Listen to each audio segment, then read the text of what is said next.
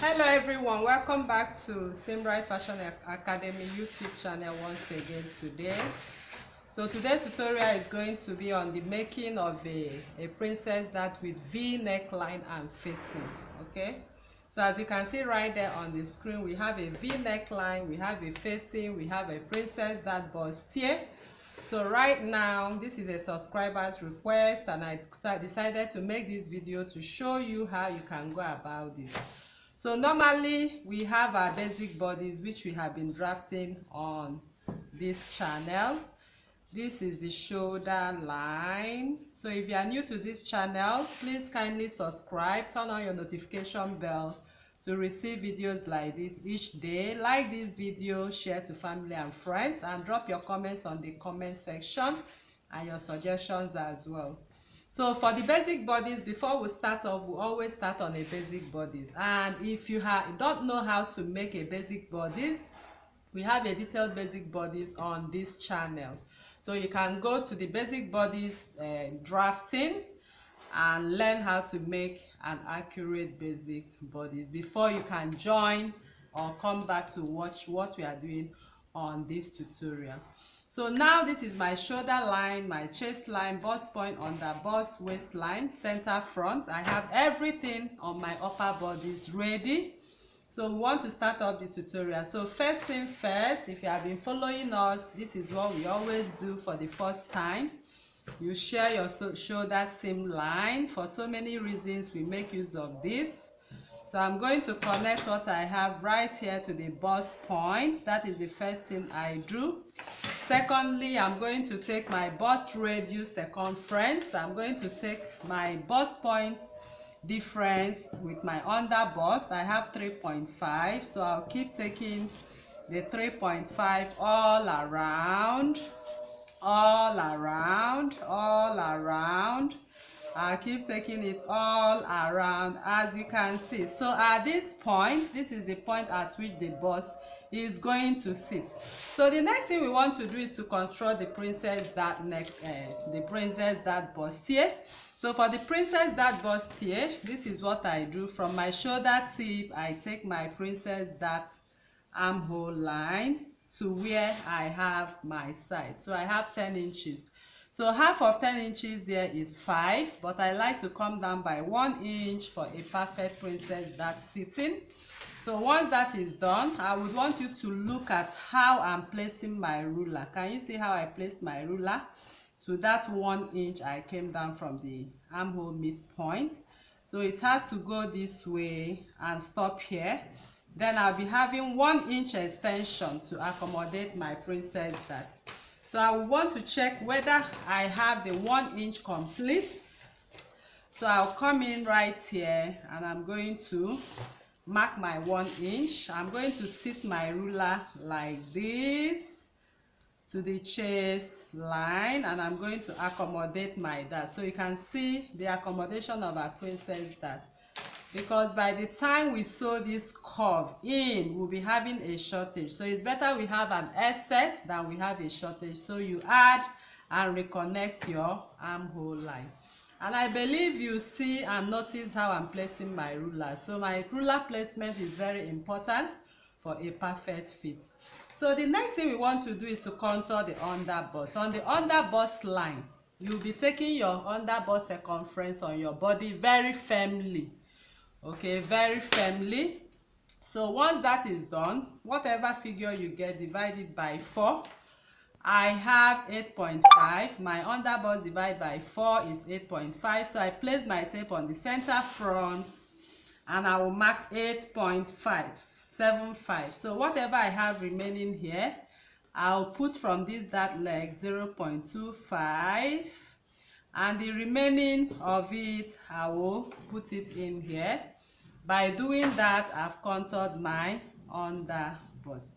So I connect to this point, I flip my ruler. So you can see how I'm flipping my ruler to that point for my under bust contouring. So now I return back to the dart leg. From that point I contoured my under bust, and these are the darts I'm going to take away on this tutorial. So we are done with the princess dart. So we want to jump into the business of the day, which is the neckline. So for the neckline we have right there is a V neckline, and there and then we are going to create it right here. So for the V neckline, I would want to come from the tip of my shoulder and come into my shoulder seam line by 3 inches, and I'm going to connect what I have on the chest line. So this depends on what you actually want, okay? So I'm going to connect it on the chest line. But before I connect on the chest line, remember we have a facing. So from the chest line, I'm going to take the width of my facing as 1.25. That is 1 1/4.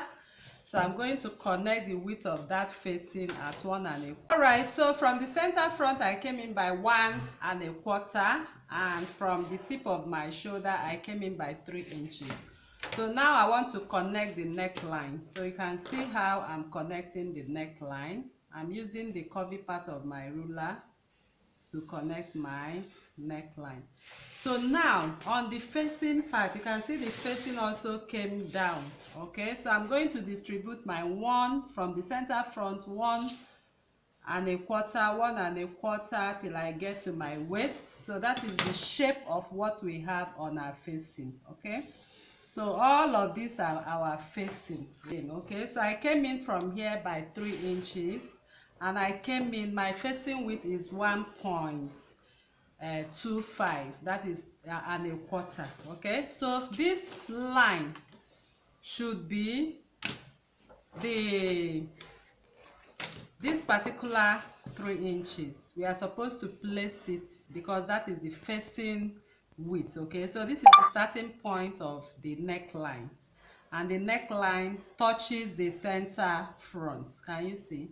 So the facing width right now, the facing width we have is 1.25, which I've taken. So I'm going to take the facing width again on this point at 1.25. That is a little correction I want to make, and I believe you understand why. So the facing is going to be placed on top of the neckline. Okay, so that means I'm going to place my ruler again. I will push it from that point to touch this point this time, and to touch this point. Can you see? So what that means is that the facing width is, at this point the facing is 1.25, and at this point we need to also come in by 1.25 and connect. So we'll be able to have the facing accordingly. Okay, so this is what we are expected to have, and that is the facing. So these are my facings right now, which I'm going to trace out. All these dotted lines are the facing for this dress, and it moves right into the waistline. Can you see that? So right now I'm going to trace out my facing, and then we'll cut out the bodies of these. You can see I've traced out my facing. So you can see I use my tracing wheel to trace it out. Can you see that? So this is the facing. Okay, so I'll be writing up, because by the time I'm going to cut, I don't want to get myself confused. So this is the upper part of the facing. So once I place it on my fabric, I'll know the part that is up. Okay, all right, so it's time for us to cut what we have on our pattern. So I'm cutting my pattern right now. So I cut into the shoulder armhole. Once I get here, I would want to cut my princess dart. Can you see? So I'll cut my princess dart and cut off what I have on the waistline. Okay, so I separate my pattern front, and I want to go into the back pattern, and herein I'm going to cut the armhole. All right, so this is what I have for the side. Okay, so I'm going to close up my bust dart. So I've closed up my bust dart right now by applying my adhesive. So my bust dart is closed. So this part I'm going to cut 2 times of it on my pattern. Okay, now what I have right here, I'm going to cut this dart following my contour dart lines, as you can see. So I'm